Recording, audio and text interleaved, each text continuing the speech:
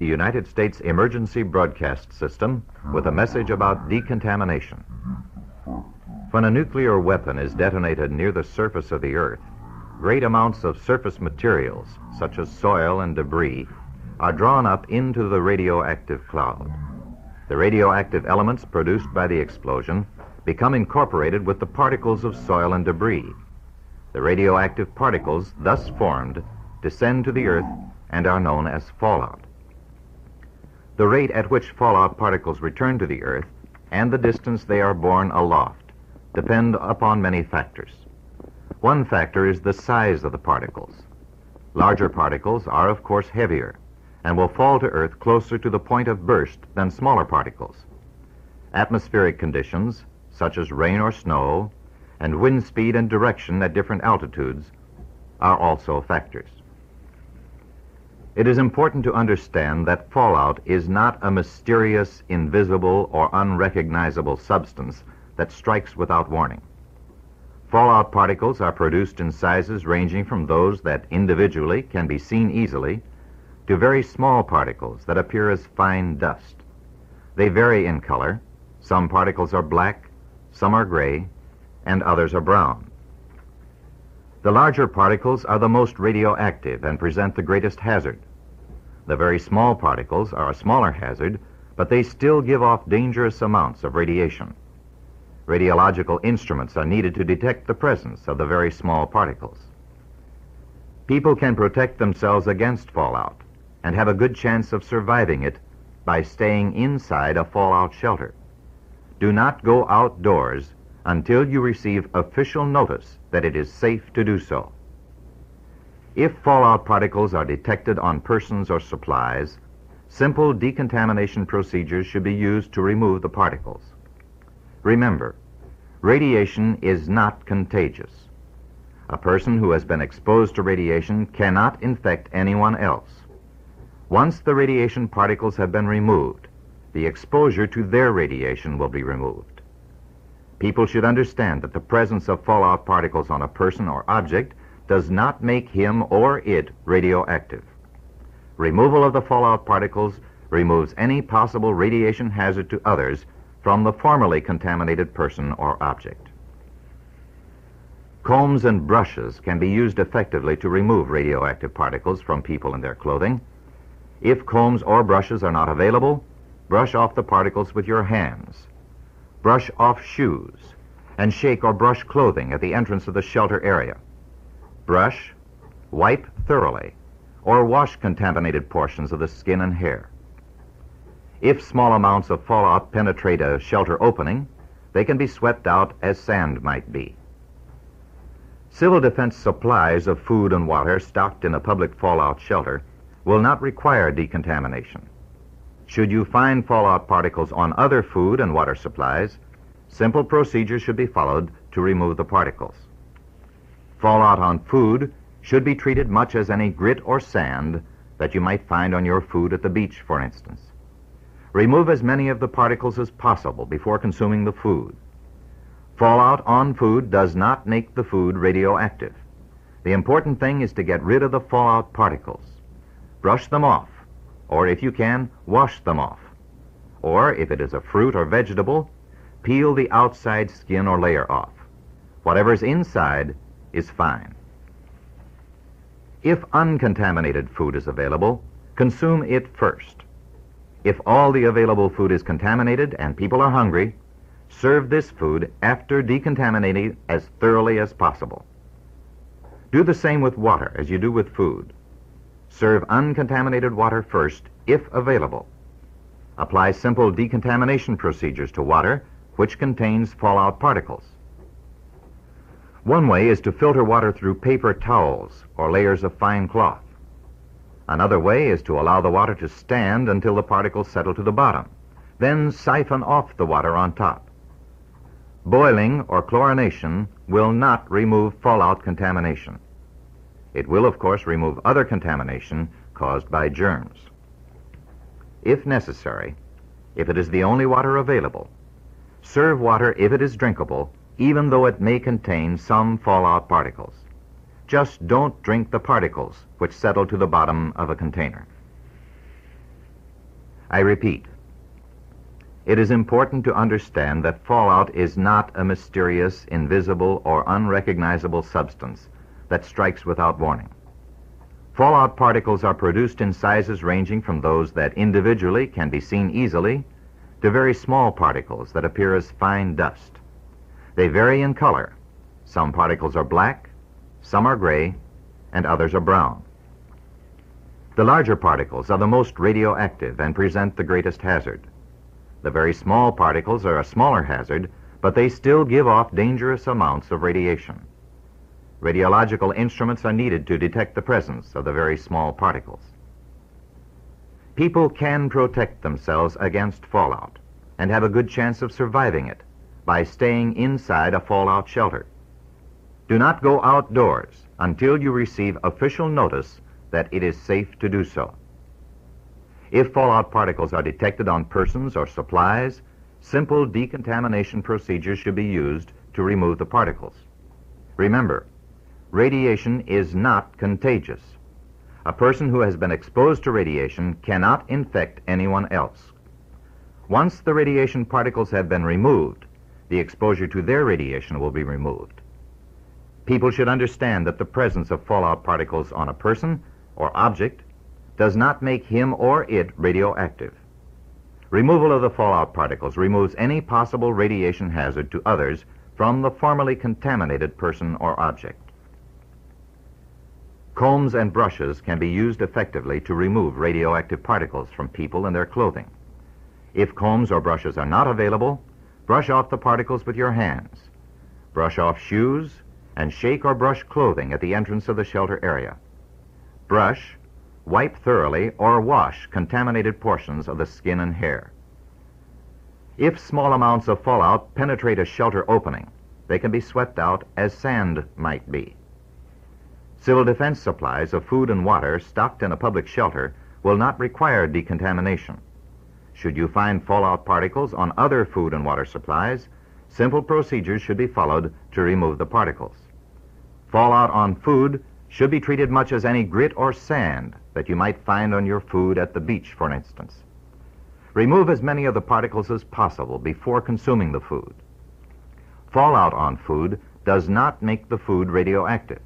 The important thing is to get rid of the fallout particles. Brush them off, or if you can, wash them off. Or if it is a fruit or vegetable, peel the outside skin or layer off. Whatever's inside is fine. If uncontaminated food is available, consume it first.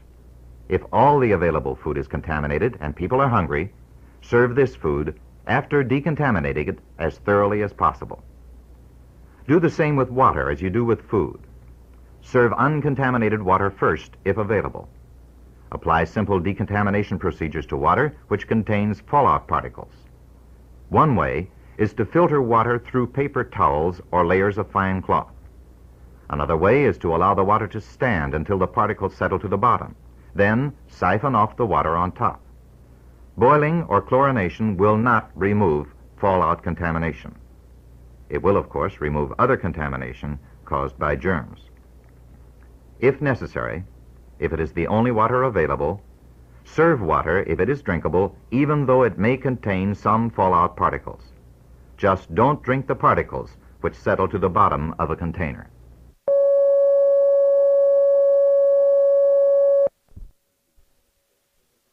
This is the United States Emergency Broadcast System with a message about artificial respiration. If a person has stopped breathing, there is no more important life-saving action than to get air into the person's lungs quickly. Start artificial respiration immediately. Whenever possible, mouth-to-mouth respiration should be used. Perhaps you should be prepared to make some notes on the information that will follow. If you need a pencil and paper now, we will pause for a moment.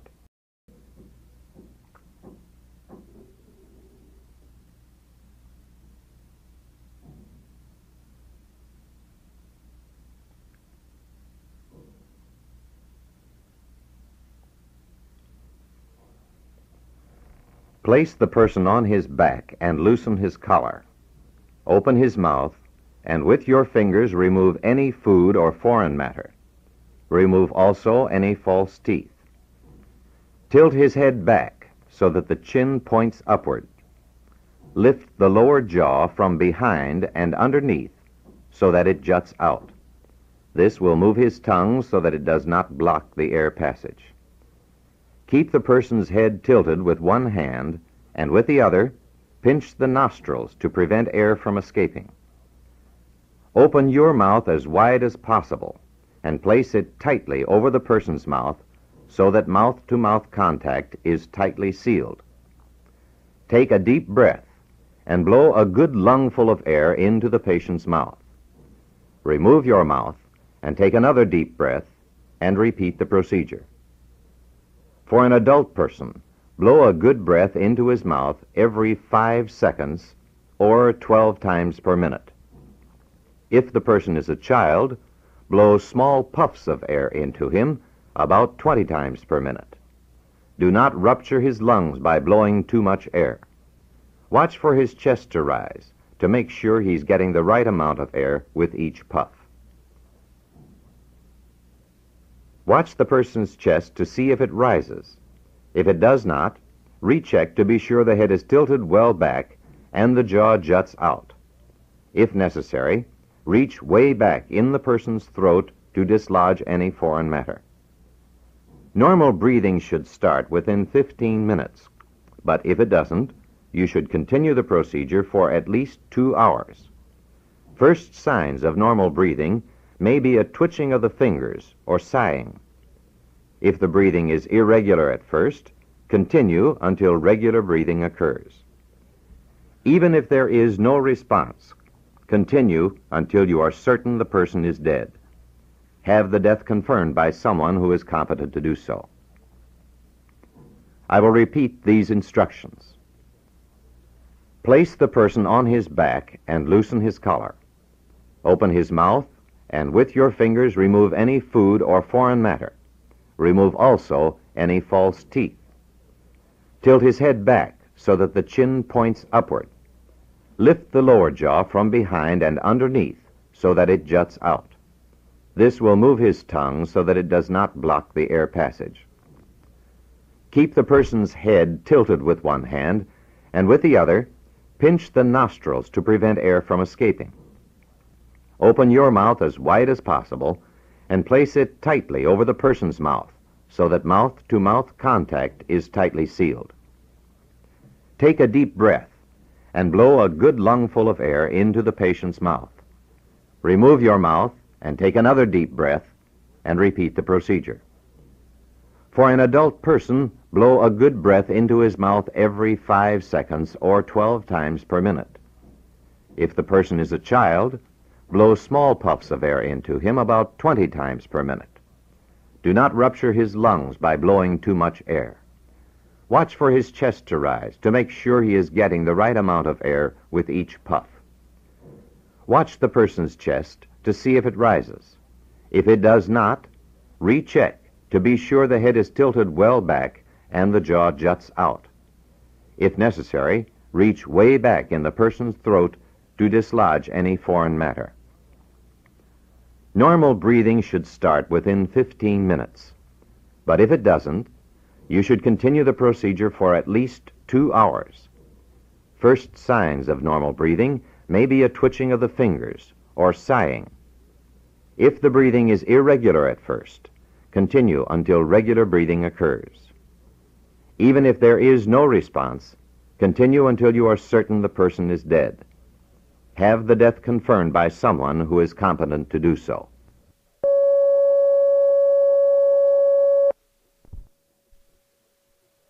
This is the United States Emergency Broadcast System with a message about first aid treatment for bleeding. For people suffering from open wounds, next to restoration of breathing, control of bleeding is most important. You should be prepared to make some notes on the information that will follow. If you need to get a pencil and paper now, we will pause for a moment.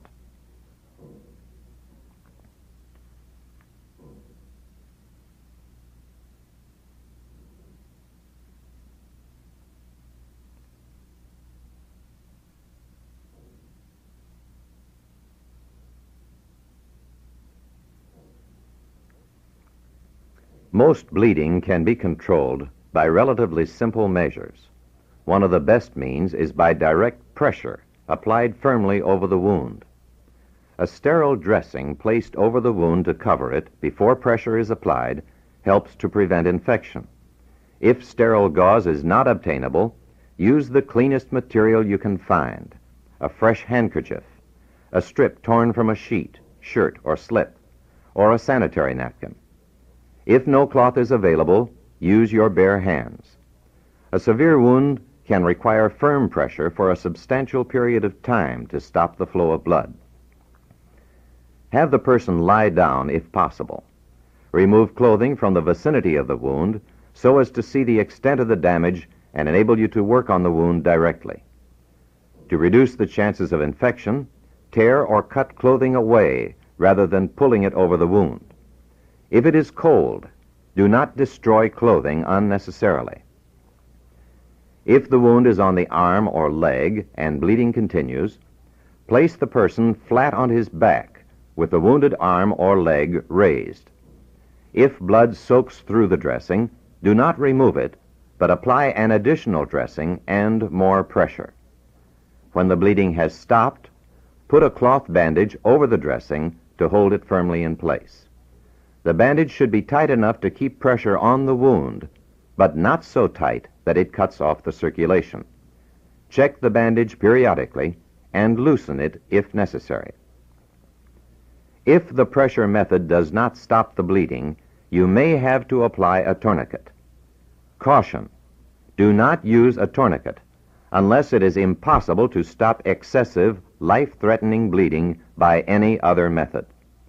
Once applied, a tourniquet should not be removed except by competent personnel. If a tourniquet is applied, someone must stay with the person.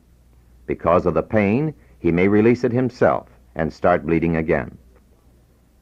To apply a tourniquet, use a flat piece of material about 2 inches wide. It might be a bandage, stocking, belt, or necktie. Do not use rope or wire or cord. They can injure tissues and blood vessels. Always place the tourniquet between the wound and the heart. Injuries to the chest or abdomen can cause internal bleeding, which may be determined from bruises and complaints of pain. There is little you can do beyond having the patient lie still. Keep him warm. If he lies still, the bleeding may stop. If you have a publication on first aid available, refer to it. I will repeat these instructions. Most bleeding can be controlled by relatively simple measures. One of the best means is by direct pressure applied firmly over the wound. A sterile dressing placed over the wound to cover it before pressure is applied helps to prevent infection. If you have no sterile gauze, use the cleanest material you can find, a fresh handkerchief, a strip torn from a sheet, shirt, or slip, or a sanitary napkin. If no cloth is available, use your bare hands. A severe wound can require firm pressure for a substantial period of time to stop the flow of blood. Have the person lie down if possible. Remove clothing from the vicinity of the wound so as to see the extent of the damage and enable you to work on the wound directly. Tear or cut clothing away rather than pulling it over the wound to reduce the chances of infection. If it is cold, do not destroy clothing unnecessarily. If the wound is on the arm or leg and bleeding continues, place the person flat on his back with the wounded arm or leg raised. If blood soaks through the dressing, do not remove it, but apply an additional dressing and more pressure. When the bleeding has stopped, put a cloth bandage over the dressing to hold it firmly in place. The bandage should be tight enough to keep pressure on the wound, but not so tight that it cuts off the circulation.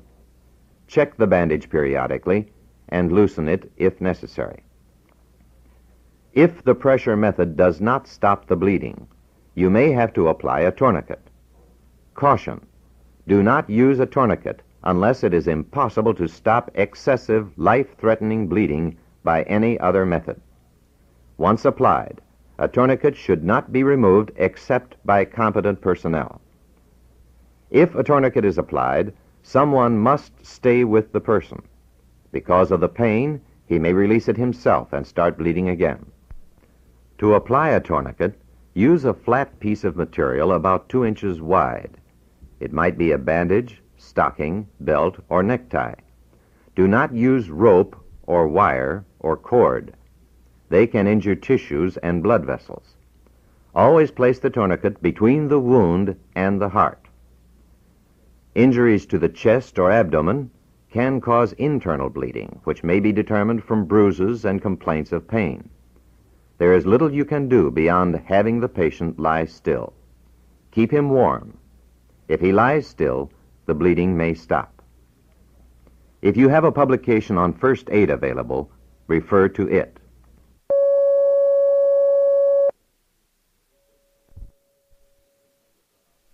This is the United States Emergency Broadcast System with a message about first aid treatment for burns. In the care of a person who has been burned, relieving the pain is the most urgent problem. Cold, wet applications will often relieve pain. You should make notes on the information about burns, which will follow. We will pause while you get pencil and paper.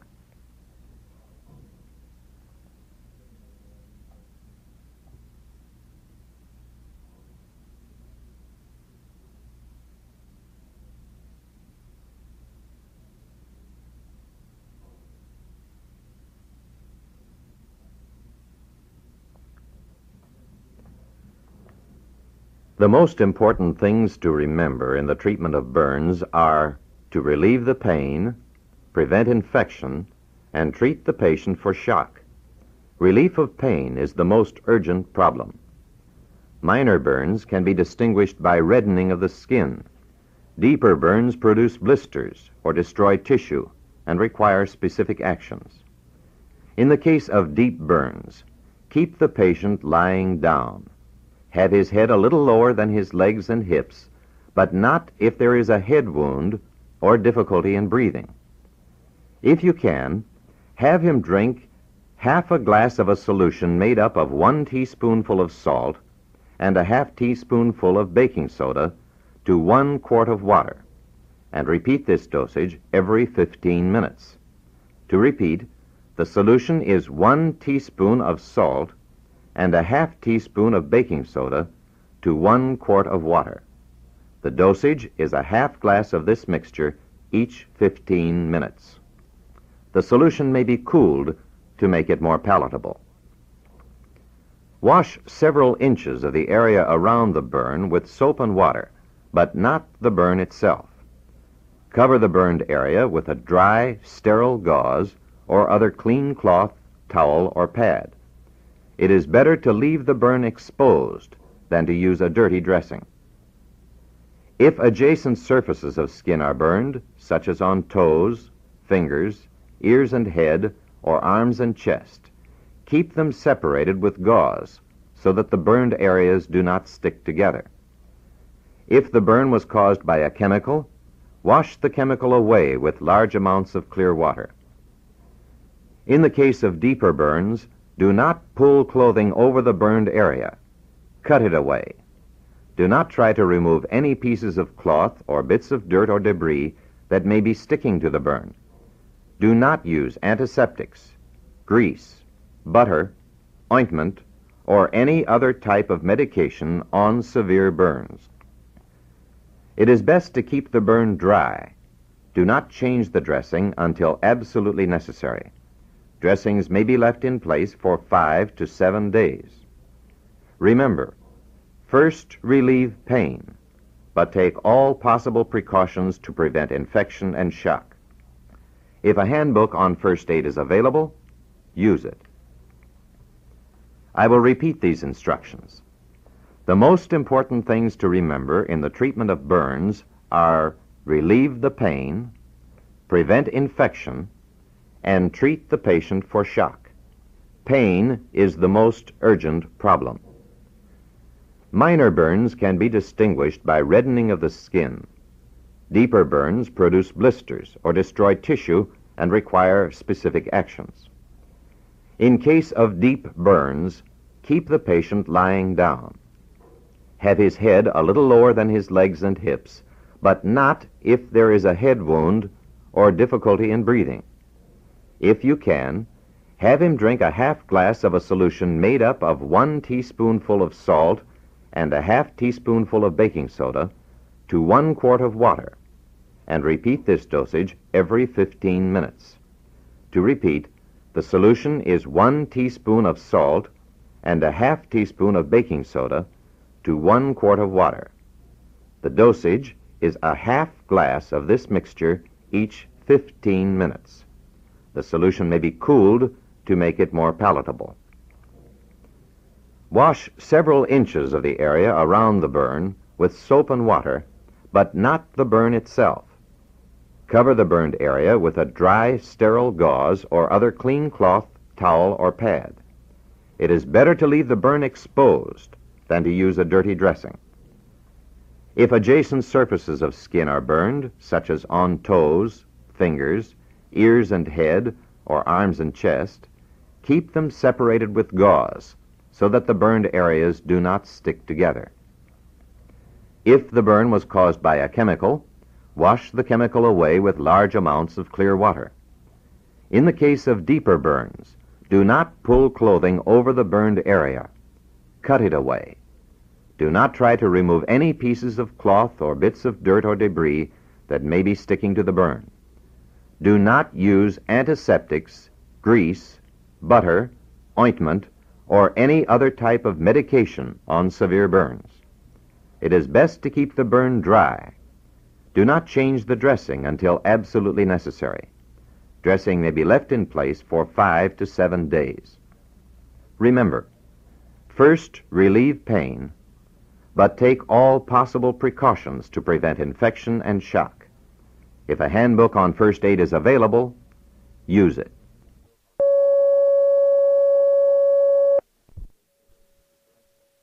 This is the United States Emergency Broadcast System with a message about first aid treatment for shock.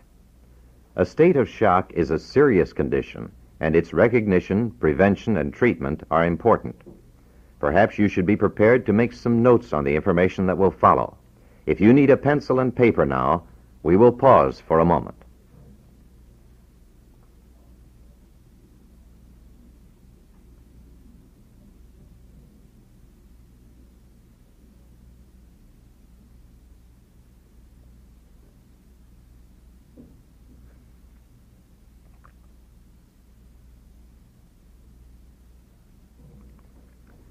Being in shock means that a person's circulatory system is not working properly and not enough blood is getting to the vital centers of his brain and spinal cord.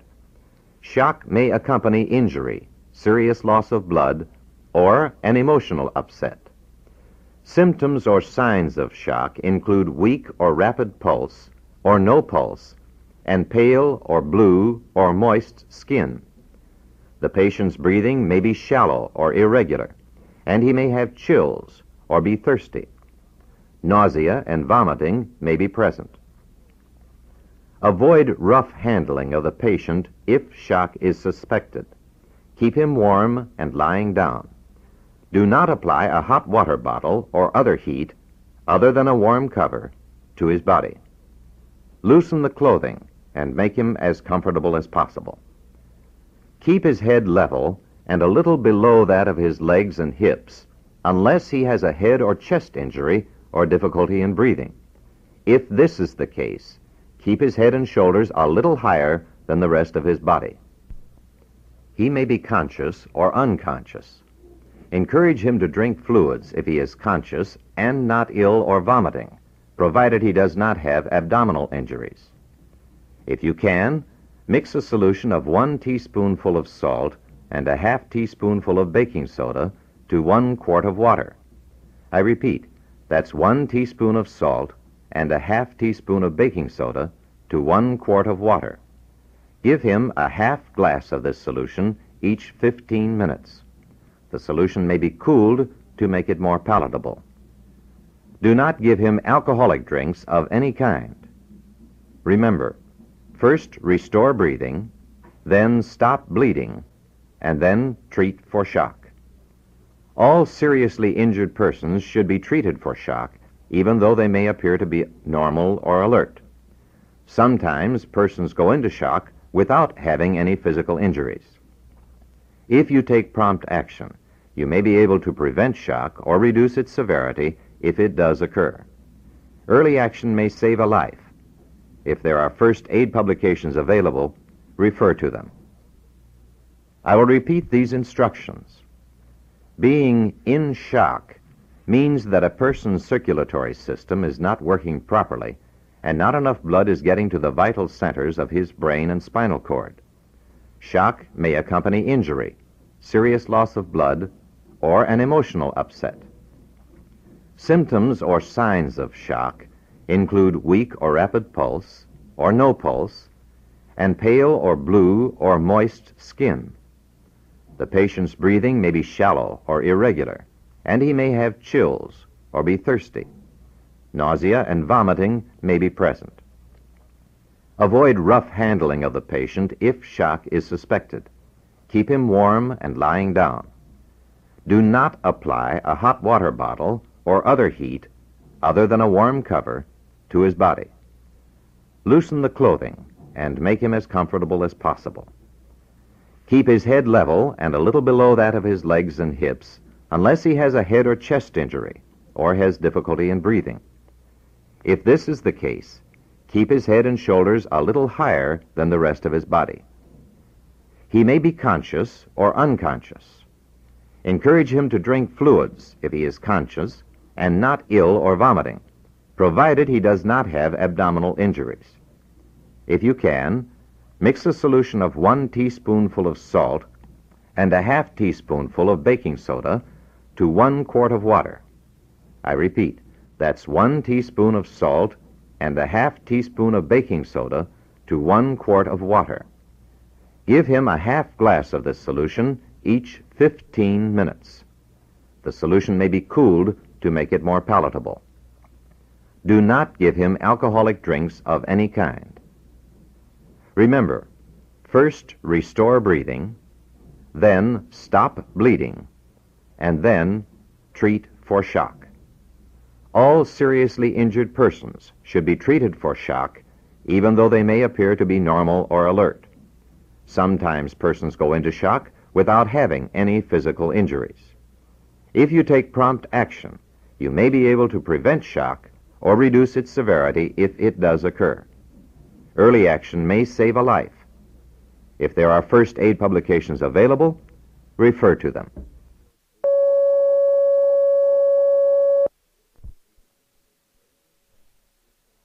This is the United States Emergency Broadcast System with a message about first aid for radiation sickness. Radiation sickness is not contagious.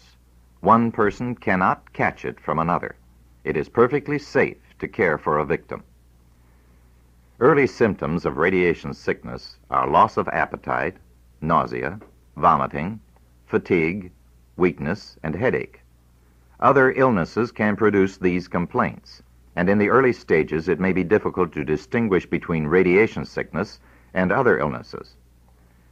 In public fallout shelters, the degree of exposure to radiation can be determined by using the instruments found in the radiation detection kit. Late signs of radiation sickness will appear in a period anywhere from a few days after exposure up to 2 weeks. These signs are a sore mouth, bleeding gums, bleeding under the skin, loss of hair, and diarrhea. There is no special medicine for radiation sickness. You can relieve the anxiety and the complaints as they appear. Keep the patient's breathing and stop any bleeding. If the patient has headache or general discomfort, give him 1 or 2 aspirin tablets every 3 or 4 hours. For a child under 12, give only 1 tablet every 3 or 4 hours. Infants under 3 months should not be given aspirin at all. If a patient's mouth becomes sore or his gums bleed, try to have him rinse his mouth for comfort. A mouthwash, plain water, or a salt solution can be used for this purpose. For a large number of patients with the same problem, make up a quantity of mouthwash using a proportion of a half teaspoon of salt to 1 quart of water. I repeat, that's a half teaspoon of salt to 1 quart of water. If a patient has been vomiting or has diarrhea, he should be encouraged but never forced to sip several glasses of a salt and soda solution. To mix the solution, add 1 teaspoon of salt and a half teaspoon of baking soda to 1 quart of water. The patient should drink this solution slowly. If the patient continues to vomit, do not give him any more liquids until the vomiting stops. Then he can be given fruit juices, bouillon, or water. The patient should not be forced to eat solid food. For diarrhea, give a mixture of kaolin and pectin if available. The dose should be 4 teaspoons of the mixture after each bowel movement until the diarrhea is controlled, but do not give more than 2 doses per hour. Civil defense medical kits stocked in public fallout shelters contain supplies of kaolin and pectin. In general, keep the patient lying down, resting, and as comfortable as you can. I will repeat these instructions. Radiation sickness is not contagious. One person cannot catch it from another. It is perfectly safe to care for a victim. Early symptoms of radiation sickness are loss of appetite, nausea, vomiting, fatigue, weakness, and headache. Other illnesses can produce these complaints, and in the early stages it may be difficult to distinguish between radiation sickness and other illnesses. In public fallout shelters, the degree of exposure to radiation can be determined by using the instruments found in the radiation detection kit. Late signs of radiation sickness will appear in a period anywhere from a few days after exposure up to 2 weeks. These signs are a sore mouth, bleeding gums, bleeding under the skin, loss of hair, and diarrhea. There is no special medicine for radiation sickness. You can relieve the anxiety and the complaints as they appear. Keep the patient's breathing and stop any bleeding. If the patient has headache or general discomfort, give him 1 or 2 aspirin tablets every 3 or 4 hours. For a child under 12, give only 1 tablet every 3 or 4 hours. Infants under 3 months should not be given aspirin at all. If a patient's mouth becomes sore or his gums bleed, try to have him rinse his mouth for comfort. A mouthwash, plain water, or a salt solution can be used for this purpose. For a large number of patients with the same problem, make up a quantity of mouthwash using a proportion of a half teaspoon of salt to 1 quart of water. I repeat, that's a half teaspoon of salt to 1 quart of water. If a patient has been vomiting or has diarrhea, he should be encouraged but never forced to sip several glasses of a salt and soda solution. To mix the solution, add 1 teaspoon of salt and a half teaspoon of baking soda to 1 quart of water. To repeat, 1 teaspoon of salt and a half teaspoon of baking soda to 1 quart of water. The patient should drink this solution slowly. If the patient continues to vomit, do not give him any more liquids until the vomiting stops. Then he can be given fruit juices, bouillon, or water. The patient should not be forced to eat solid food. For diarrhea, give a mixture of kaolin and pectin, if available. The dose should be 4 teaspoons of the mixture after each bowel movement until the diarrhea is controlled, but do not give more than 2 doses per hour. Civil defense medical kits stocked in public fallout shelters contain supplies of kaolin and pectin. In general, keep the patient lying down, resting, and as comfortable as you can.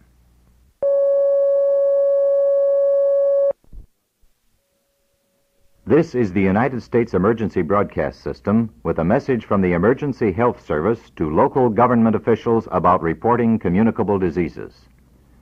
Local government officials and local health officers will report promptly any outbreaks of communicable diseases to the state health officer so he can take effective action. I repeat, this is the United States Emergency Broadcast System with a message from the Emergency Health Service to local government officials about reporting communicable diseases.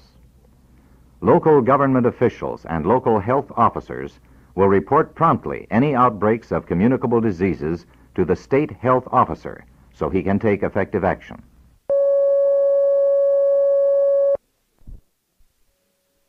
This is the United States Emergency Broadcast System with a message about emergency mail service and how it will help to reunite separated families. If, because of the emergency, you become separated from or do not know the whereabouts of family members, relatives, employers, employees, or government agencies, business or welfare institutions, and others whom you need to contact for important reasons, the Postal Service will provide the principal and perhaps the only means available for reestablishing such contacts. Welfare offices and post offices, stations and branches which are still functioning after an attack, will furnish persons whose regular post offices or home addresses are no longer usable with two types of important cards with instructions for filling them out. One is called a safety notification card. The other, an emergency change of address card. The safety notification card should be completed and mailed promptly to the last known address of those whom it is important for you to contact. This is primarily a means to advise them of the emergency address where you can be reached. If there are not enough safety notification cards available, you may use ordinary postal cards or letters for the purpose. Only one emergency change of address card should be completed and mailed. This should be done at the same time you complete and mail safety notification cards.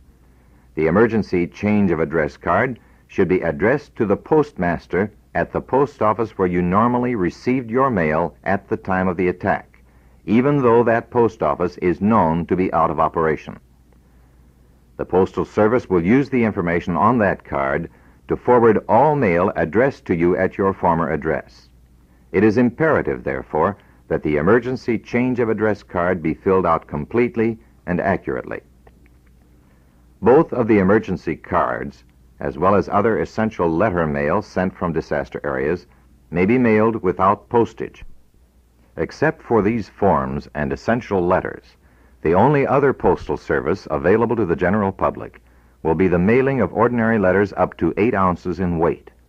All other postal services will be suspended except the mailing of medicines and hospital supplies destined for disaster areas and mail sent by or to federal, state, and local governments and civil defense agencies.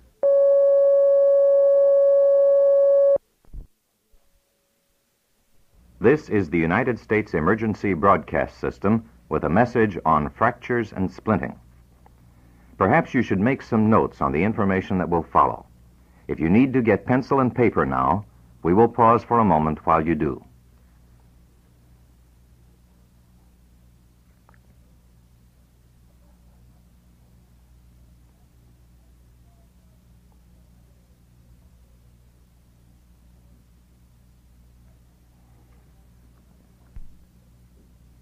First, be certain the injured person is breathing. If he's not, then take immediate action to restore breathing. Next, look for and control bleeding. If you suspect a broken bone, treat the case as a fracture. Apply the splint without moving the person if this is possible. He should not be moved unless his life would be further in danger. Prevent shock, further injury, and infection. Make the splint secure enough to prevent any voluntary or involuntary motion at the point of fracture. Check the splint ties to be sure that the circulation of blood is not interfered with. Use anything that is rigid enough to support the fractured body part as a splint. This might be wood, metal, tightly rolled newspaper or magazines, whatever is available. The splint should extend beyond the joints above and below the fracture. Otherwise, the joints will move and disturb the broken bone. An open fracture is one with the end or ends of bones protruding through the skin. It is more serious than a simple fracture because germs may cause infection in the wound. The bone end may not remain visible, but may slip back under the skin. It may be necessary to straighten a limb slightly in order to apply a splint. Support the broken bone with your hands, one above and one below the break. Have another person grasp the end of the limb and exert a strong, steady pull to straighten it. With an open fracture, allow the bone to slip back under the skin when the limb is straightened. Do not attempt to push the bone end back in. If available, apply a sterile bandage to control bleeding and to keep out germs. Otherwise, use a clean shirt or towel or other clean material. Bandage the dressing firmly in place, then splint. A broken collarbone may be indicated by a lump and pain in the area of the collarbone. The bone may be immobilized by putting the arm in a sling and binding the arm close to the body. Make a triangular bandage and tie the ends around the neck. Let the fingers dangle outside the ends of the sling. Broken ribs may be indicated by sharp chest pains. Strapping the chest with long strips of adhesive tape may relieve the pain. Start strapping from above the fracture and continue down the chest wall. Start and finish the taping on the unfractured side of the chest wall. If adhesive tape is not available, use 3 or 4 inch wide strips of sheeting or whatever else is available. Have the injured person expel the air from his lungs while the binding is being applied. If you can't finish the job quickly, let him take a small breath and exhale again. Then complete the strapping. Fractures of the back mean danger of injury to the spinal cord. The edges of the broken bones may cut the cord, causing paralysis or death with movement. If the patient must be moved, place him on his back on a stiff board or a door. His head, back, and legs should be kept in a straight line at all times. A fractured neck also means danger to the spinal cord. The head, neck, and shoulders should be kept in the same relative position in which they are found. If the injured person must be moved, one person should hold the head steady so that the neck will not be bent. He should also be transported on his back and should be placed flat on his back in bed. His head should be immobilized using soft but firm material, such as small sandbags, on either side of his head. He must be kept in this position. Never yank on a fractured bone. Use a steady, firm pressure. If the upper leg is fractured, use a splint extending to just below the armpit. If you have any publication or booklet on first aid, be sure to refer to it. In case you missed some information during the instructions on fractures and splinting, we're going to repeat it. An open fracture is one with the end or ends of bones protruding through the skin. It is more serious than a simple fracture because germs may cause infection in the wound. The bone ends may not remain visible, but may slip back under the skin. It may be necessary to straighten a limb slightly in order to apply a splint. Support the broken bone with your hands, one above and one below the break. Have another person grasp the end of the limb and exert a strong, steady pull to straighten it. Don't yank on it. With an open fracture, allow the bone to slip back under the skin when the limb is straightened. Do not attempt to push the bone end back in. If available, apply a sterile bandage to control bleeding and keep out germs. Otherwise, use a clean shirt or towel or clean material. Bandage the dressing firmly in place, then splint. A broken collarbone may be immobilized by putting the arm in a sling and binding the arm close to the body. Make a triangular bandage and tie the ends around the neck. Let the fingers dangle outside the ends of the sling. Broken ribs may be indicated by sharp chest pains. Strapping the chest with long strips of adhesive tape may relieve the pain. Start strapping from above the fracture and continue down the chest wall. Start and finish the taping on the unfractured side of the chest wall. If adhesive tape is not available, use 3 or 4 inch wide strips of sheeting or whatever else is available. Have the injured person expel the air from his lungs while the binding is being applied. If you can't finish the job quickly, let him take a small breath and exhale again. Then complete the strapping. Fractures of the back mean danger of injury to the spinal cord. The edges of the broken bones may cut the cord, causing paralysis or death with movement. If the patient must be moved, place him on his back on a stiff board or a door. His head, back, and legs should be kept in a straight line at all times. A fractured neck also means danger to the spinal cord. The head, neck, and shoulders should be kept in the same relative position in which they were found. If the injured person must be moved, one person should hold the head steady so that the neck will not be bent. He should also be transported on his back and should be placed flat on his back in bed. His head should be immobilized using soft but firm material such as small sandbags on either side of his head. He must be kept in this position. If you have any publication or booklet on first aid, be sure to refer to it. Remember, be certain the injured person is breathing. If he's not, all other actions should be put off until breathing is restored.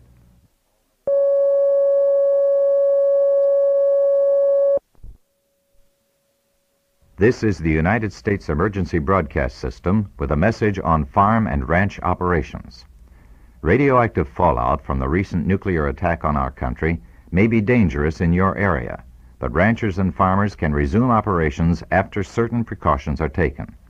Specific answers on when to resume operations after nuclear attack will be provided by your local or county government. United States Department of Agriculture specialists will work closely with your government to provide you with the latest information and advice on farm or ranch operations in your area. If you do not receive word to leave shelter within a few days, look outside. If rain or strong wind has not occurred since the attack, and clean surfaces appear abnormally dusty or are covered with sand-like particles, your area probably received heavy fallout. Remain in shelter. Attempt will be made to inform you when it is safe to leave.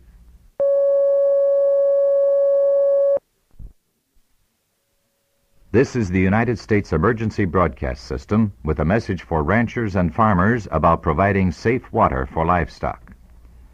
Radioactive fallout can contaminate unprotected water supplies and make them undesirable for livestock. Your livestock should not be given access to unprotected water supplies if safe water is available. Water from covered springs and wells will not be contaminated by fallout and will be safe for livestock. Your watering trough should be covered when not in use. Avoid use of water from surface runoff, as it is likely to be contaminated. Your livestock can go for some time without food, but an adequate supply of water is essential. If you are not sure about the safety of your water supply, remember it is better to provide whatever water is available than not to provide any water for your livestock.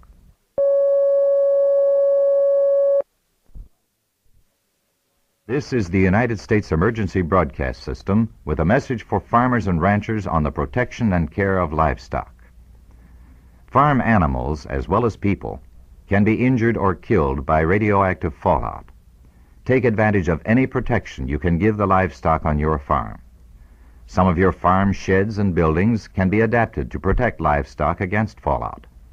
Remember that livestock under any kind of shelter has a better chance of surviving the effects of fallout radiation than those not sheltered. Large barns with full haylofts offer considerable protection, particularly if soil is piled against the walls. Open cattle sheds offer some protection by keeping the fallout off the animals and by preventing them from eating contaminated feed. Even keeping livestock in a fenced corral or feedlot will help prevent the cattle from eating contaminated forage. Trench silos, potato silos, and roadway underpasses can, with a little modification, offer good protection for cattle. A 2 to 3 foot barrier of soil thrown up in front of the open end of a shed or other shelter will help lower the amount of dangerous radiation to which the animals could be exposed. Anything that keeps fallout off the animals or away from them will help. Put your milking dairy cows and valuable breeding stock in the most protected place you can find.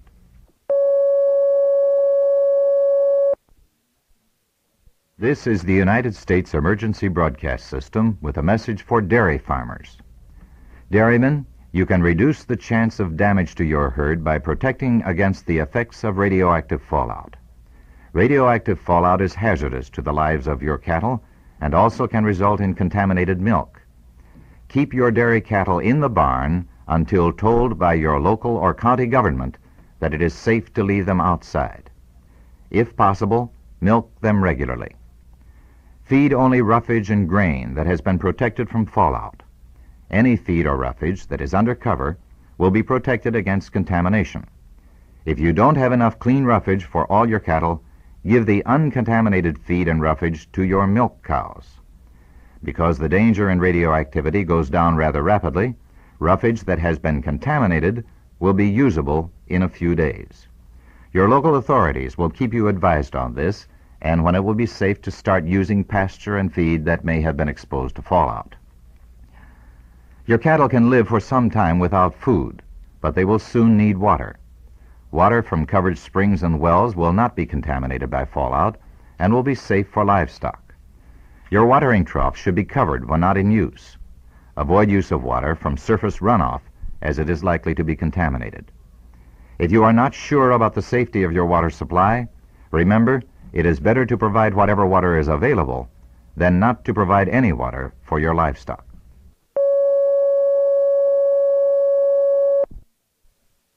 This is the United States Emergency Broadcast System with a message for farmers and ranchers about when to go back to farm and ranch operations. Radioactive fallout can blanket large areas. Exposure to radioactive fallout can be extremely dangerous to you and your livestock. If you are told to take cover or to go to shelter by your local government, do so. You and your family should move to the most protected place you can find and stay there until advised it is safe to come out. If you have time, give your livestock as much protection as possible against fallout. If you will not be able to look after them, leave out food and water for their use. Radioactivity of fallout decreases quickly. Within a few days, your local government probably will tell you where and what farm operations you can engage in.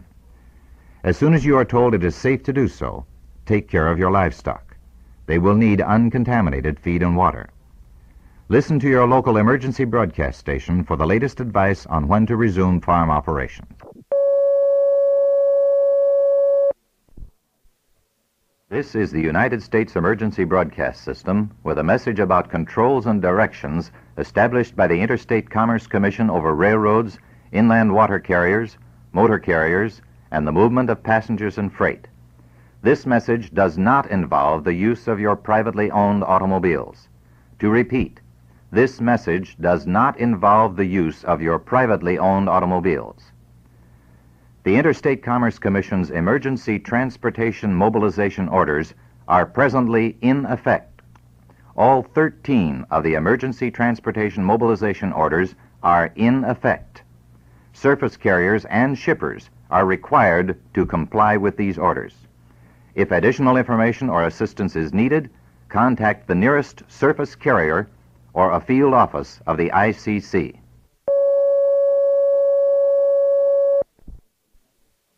This is the United States Emergency Broadcast System with a message about the discontinuance of emergency controls and directions which were previously established by the Interstate Commerce Commission over railroads, inland water carriers, motor carriers, and the movement of passengers and freight. The Interstate Commerce Commission's emergency transportation mobilization orders are no longer in effect. To repeat, all 13 of the ICC's emergency transportation mobilization orders are no longer in effect.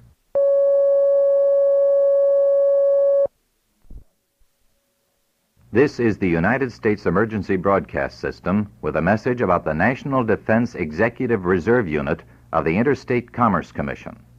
The Interstate Commerce Commission's unit of the National Defense Executive Reserve is activated. All ICC reservists are activated. Executive reservists are now duly authorized representatives of the ICC and should proceed to assign duty posts if any have been assigned. Other ICC reservists should commence to determine the capability of surface transportation resources in their local areas and assist in directing local transportation operations. This message only concerns reservists of the Interstate Commerce Commission's unit of the National Defense Executive Reserve. It does not concern other National Defense Executive Reserve units or military reserve units. I will repeat this message. The Interstate Commerce Commission's unit of the National Defense Executive Reserve is activated. All ICC reservists are activated.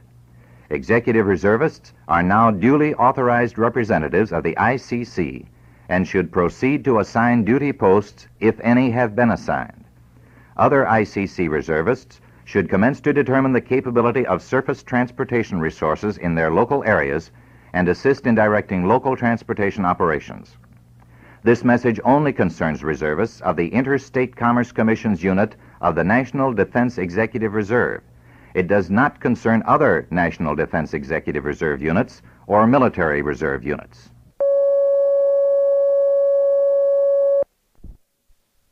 This is the United States Emergency Broadcast System with a message for people in the transportation industry about the control of motor transport vehicles. While the state of civil defense emergency is in effect, the Director of the Bureau of Operations of the Interstate Commerce Commission has the authority to control the movement of commercial transportation vehicles. When necessary, he or other Commission employees will direct the movement of motor transport vehicles without regard to ownership or assignment in order to provide vehicles to meet emergency transportation needs where they are inadequate. Any motor carrier can be ordered to deliver or accept empty motor transport vehicles to provide a supply of vehicles where they are needed. When and where the need for motor transport vehicles to meet emergency requirements is greater than those available, any person having possession or control of any commercial motor vehicle will operate the vehicle only as directed by the Interstate Commerce Commission, or shall lease, charter, or rent the vehicle to such person or persons as the Interstate Commerce Commission shall direct for the purpose of meeting emergency transportation needs. However, no such temporary vehicle assignments will be for more than a period of 15 days without the consent of the owners. Unless prior agreement is made between interested parties, the Interstate Commerce Commission will determine the fees involved. This does not apply to motor transport vehicles owned, controlled, or operated by the Department of Defense. This order is not applicable in any territory or possession of the United States.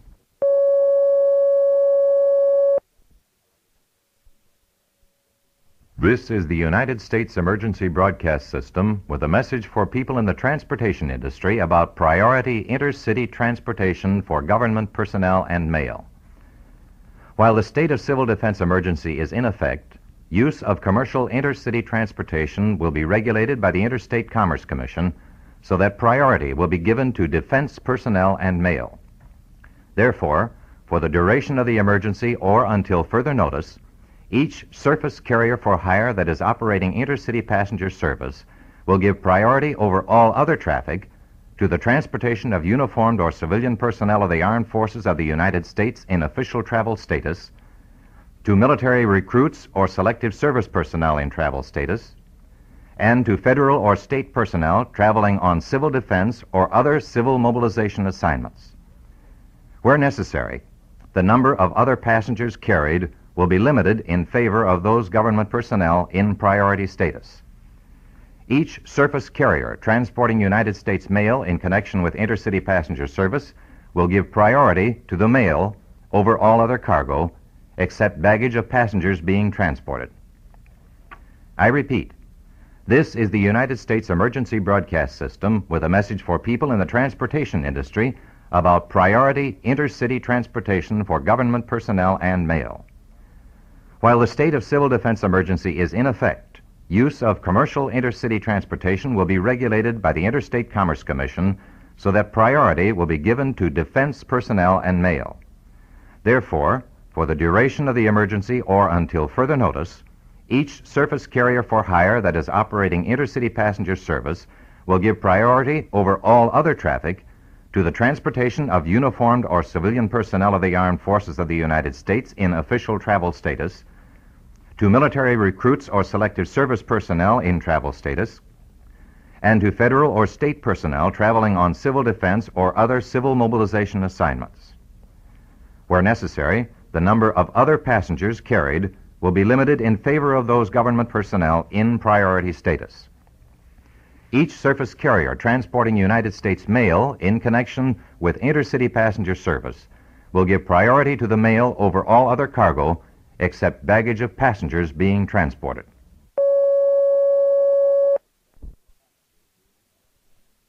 This is the United States Emergency Broadcast System with a message about authentication of emergency broadcasts. The United States Emergency Broadcast System has been activated by direction of the President of the United States because of a grave national emergency. The Emergency Broadcast System comprises all communications facilities designated and authorized by the Federal Communications Commission to operate during a period of national emergency. Broadcasts over this system will provide emergency information and instructions by local, state, and national government officials. All stations not authorized to remain on the air as part of the United States Emergency Broadcast System have been instructed to go off the air. If you are not tuned now to a station in your area, turn your radio dial to an EBS station operating in your area. The Emergency Broadcast System stations will be easy to identify because of their repeated announcements of the area they are serving. The Emergency Broadcast System will carry presidential messages from the National Command Post as they are broadcast.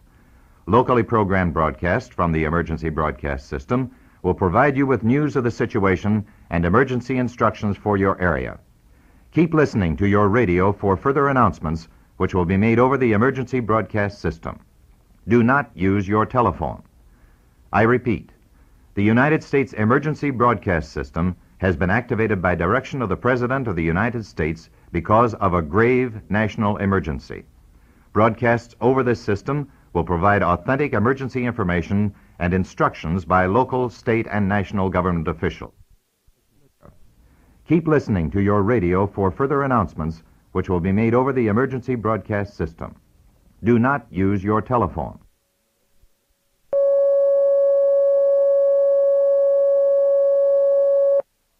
This is the United States Emergency Broadcast System with a message about the use of radio during the emergency. It is not known at this time how long people will have to stay in fallout shelters. The shelter time will vary in different parts of the country.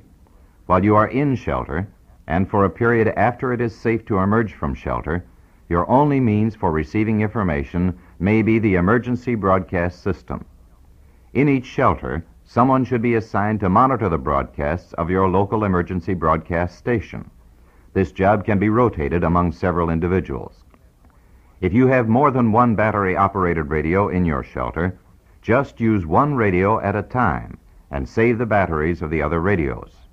It is vitally necessary that you keep listening to the broadcasts of your emergency broadcast station. I repeat, if you have more than one battery-operated radio in your shelter, just use one radio at a time and save the batteries of the other radios.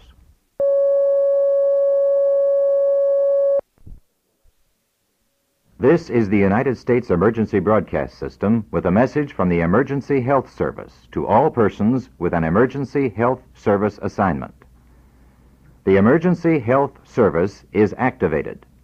Physicians should report to their emergency assignment posts as soon as such movement is authorized. Other health personnel should also report to their emergency assignments as soon as possible.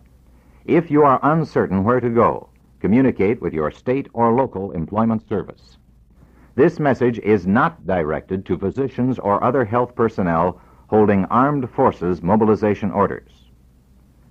I repeat, this is the United States Emergency Broadcast System with a message from the Emergency Health Service to all persons with an Emergency Health Service assignment. The Emergency Health Service is activated. Physicians should report to their emergency assignment posts as soon as such movement is authorized. Other health personnel should also report to their emergency assignments as soon as possible. If you are uncertain where to go, communicate with your state or local employment service. This message is not directed to physicians or other health personnel holding armed forces mobilization orders.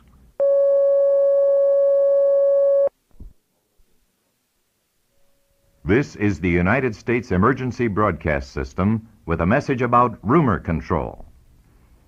It is in time of emergency like this that rumors start which have no basis in fact, but which can cause widespread confusion. Disregard rumors. Keep tuned to this station for official news and information. Official information is being broadcast over this station.